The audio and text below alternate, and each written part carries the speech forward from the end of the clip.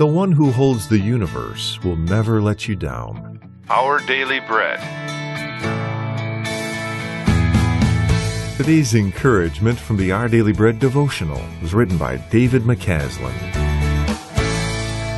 C.S. Lewis and his older brother Warren endured several terms at Wynyard, an English boarding school for boys. The headmaster was a cruel man who made life unbearable for everyone there. Decades later, Warren wrote in his understated dry wit, "I am now 64 and a bit, and have never yet been in a situation in which I have not had the consolation of reflecting that at any rate I was better off than I was at Wynyard."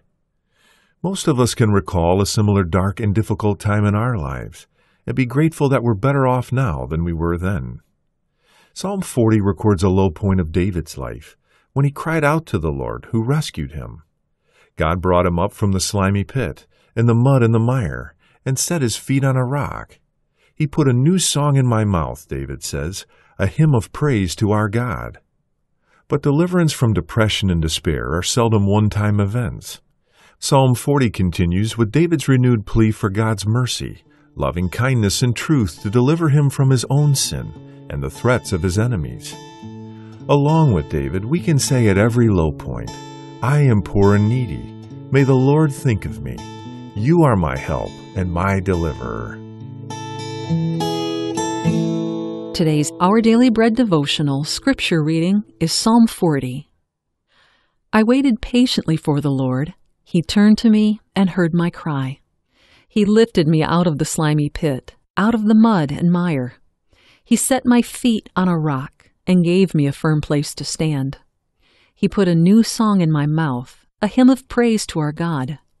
Many will see and fear the Lord and put their trust in Him. Blessed is the one who trusts in the Lord, who does not look to the proud, to those who turn aside to false gods. Many, Lord my God, are the wonders you have done, the things you planned for us. None can compare with you.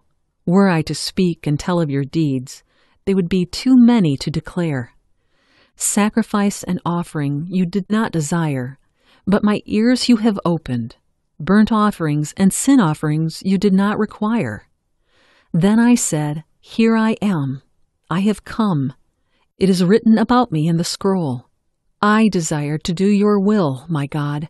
Your law is within my heart.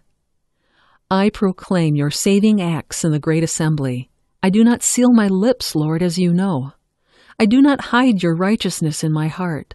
I speak of your faithfulness and your saving help. I do not conceal your love and your faithfulness from the great assembly. Do not withhold your mercy from me, Lord. May your love and faithfulness always protect me. For troubles without number surround me. My sins have overtaken me, and I cannot see. They are more than the hairs of my head, and my heart fails within me. Be pleased to save me, Lord. Come quickly, Lord, to help me. May all who want to take my life be put to shame and confusion. May all who desire my ruin be turned back in disgrace. May those who say to me, Aha, aha, be appalled at their own shame. But may all who seek you rejoice and be glad in you. May those who long for your saving help always say, The Lord is great. But as for me, I am poor and needy. May the Lord think of me. You are my help and my deliverer. You are my God. Do not delay. Today's scripture reading is Psalm 40. Let's pray together. Father God, please show us your mercy, loving kindness, and truth to deliver us from our sin. Like David, we are poor and needy, and ask that you think of us as you are our help and our deliverer. It's in Jesus' name we pray. Amen.